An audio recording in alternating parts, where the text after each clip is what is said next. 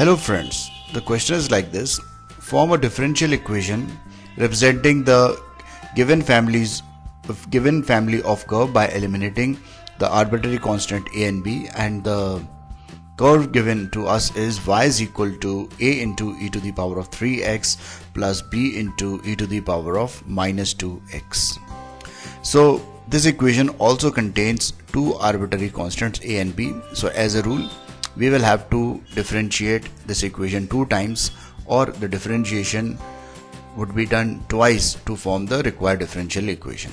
Okay, so first of all, we assume that this is equation number 1, and on differentiating both sides of equation number 1 with respect to x, I am going to get the differentiation of y dash, differentiation of e to the power of 3x as 3 into e to the power of 3x, a as it is, differentiation of e to the power of minus 2x as minus 2 into e to the power of minus 2x, thus p as it is. So this is my equation number 2.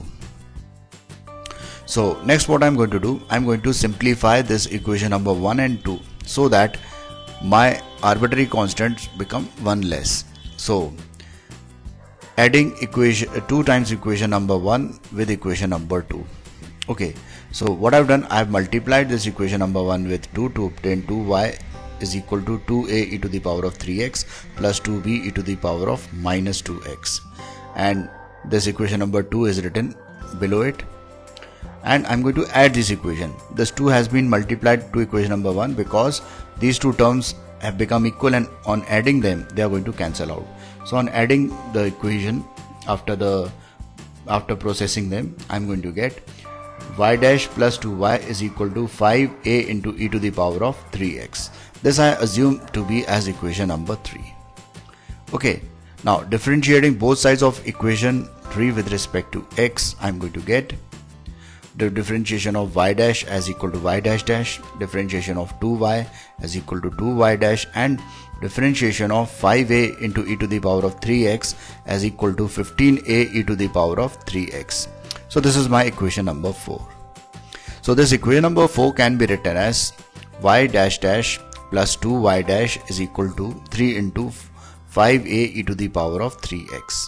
Okay, and for 5a into e to the power of 3x, I can write y dash plus 2y. So I'm going to get y dash dash plus 2y dash is equal to 3 into y dash plus 2y. Okay, now a little bit of simplification and I get the final answer.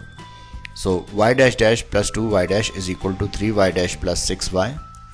This 3y dash can be taken here, the 6y can be taken here. So I'm going to get y dash dash minus y dash minus 6y is equal to 0. So this is the required differential equation.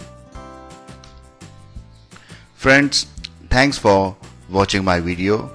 To watch more of these super videos and for the latest updates, subscribe and like the videos on these channels on YouTube, HSK Shiksha and Math Help by HSK. Thank you.